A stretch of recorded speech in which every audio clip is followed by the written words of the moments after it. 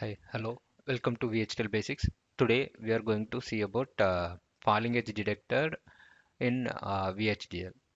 So this is the circuit diagram of falling edge detector.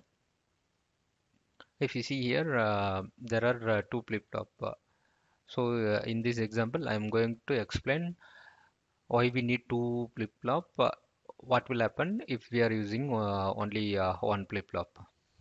Okay. So if you see here, there are two inputs signal which we are going to detect whether that signal is having falling edge or not, and clock, with respect to clock only we are going to detect the falling edge, and we are having a reset and output port falling edge detector. Here I am giving the name for output is nothing but neg edge detector, so ne underscore d. Also, here we are, I'm implementing falling edge detector in VHDL, right? For that, we need to use IEEE standard logic library. So first two line indicates that is the library I'm going to use for this particular VHDL module. Okay, so entity where we are going to declare the input and output ports actually. So architecture behavior of neg edge detector is there are two intermediate signals required in this circuit diagram. If you see here, the first flip-flop output is nothing but sig underscore d1, and second flip-flop output is nothing but sig underscore d2. So the first flip-flop output we are going to connect to in the second flip-flop input. So we need a separate signal for that turn. And also the output of the second flip-flop, we are going to connect that signal to the AND gate. So we need another signal. That's why I am declaring two signals here. So in Verilog, we will use always. Here we need to use process. So inside the process we need to have a sensitive list. Here clock, reset, and signal are the should be present in the sensitive list.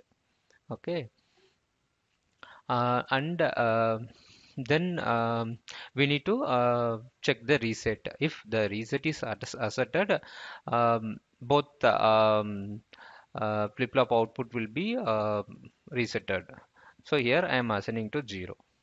And then if every rising edge of the clock, I am assigning input sig to sig underscore d1, and sig underscore d2 will d1 will be assigned to sig underscore d2. So here we are having two stage flip-flop here, and then we need to end the if statement in end if, and then we need to end the process, end process, and then we need to implement that combinational logic. So not of sig underscore d1 and with sig underscore d2 will give you the falling edge pulse of input signal. Okay, so I am going to simulate this particular module, and I will explain the waveform. See, the SIG has two falling edge here. So every falling edge we are having one proper pulse in the output. Now I am going to use only one flip-flop. So for that, sig, not of sig and with sig underscore d1. If you see here, the output is not detecting the pulse properly. And also the pulse width of the output is not even one clock pulse. Sometimes we may miss this pulse. So for that only we require two stage flip-flop. Okay. Thanks for watching this video. Please like, share, and subscribe this channel for more videos.